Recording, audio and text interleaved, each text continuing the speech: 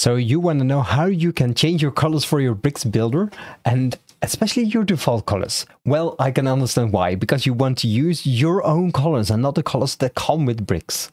So I will help you out in changing the colors that are default by Bricks Builder. So let's get to it. So inside Bricks Builder, we go to the settings icon in the top.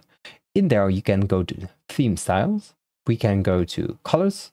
And here you have some primary colors, but they are using the default colors. Now, as you can see, we have imported a color palette already, and it's imported from these templates. But I want to change these colors because these are not the colors that I want to use for my specific brand. So how can we do that?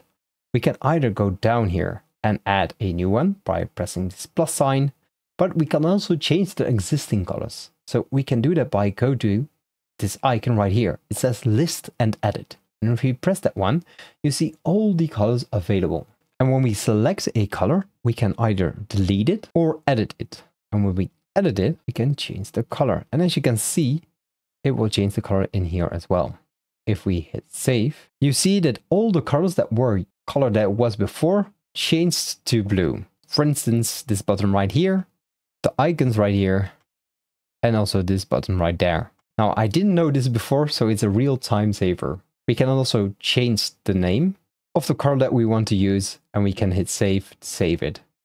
We can also copy it to the board, and as you can see, it has now copied a variable, and we can use the variable by pasting it in there like this. A very short video, but it helps tremendously.